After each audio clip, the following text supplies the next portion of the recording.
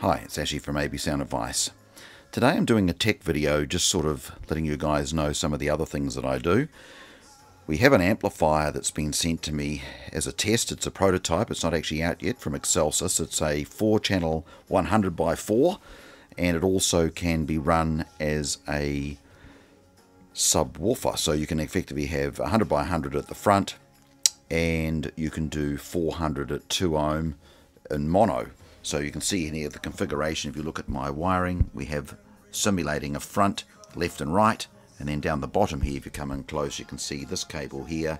We've got bridged from one terminal to the other as the sub, and then you follow the cable around, and we've got it into this little subwoofer, little 6-inch that I've modified to suit what we need to do.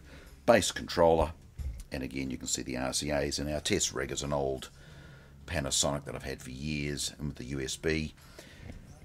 And we've got a little power supply and a little button that just simulates the remote coming on and off for the amplifier. And of course, I'm just testing this unit just to see what it's like sound-wise and the rest of it. We also have a pair of tweeters and crossovers up the top there just for separation, then 2 drivers and a pair of 6x9s to the side, and of course an old, one of my favourite, that we actually call this the Bumble Z. It's my old Z from the past when I used to do sound offs and things. So I just thought you guys would be interested to see what else we do. So whether it be a amplifier or a head deck or speakers, subwoofers, I can test pretty well anything here, and we just leave the thing running and just see if there's anything that causes any grief. You know, we test for temperature and all that sort of thing.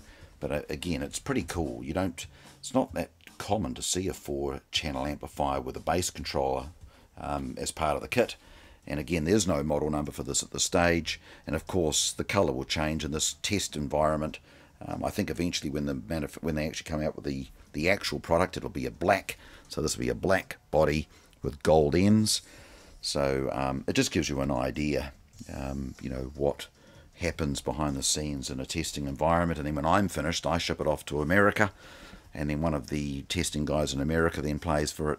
So there's a, you know, it's amazing, even, you know, all these years later, you know, and I've been in audio 40 years this year, we still send products. And even when I used to be the MD of JVC, we'd send products off to be tested by dealers or people who've got car audio experience, just to make sure they hadn't missed anything.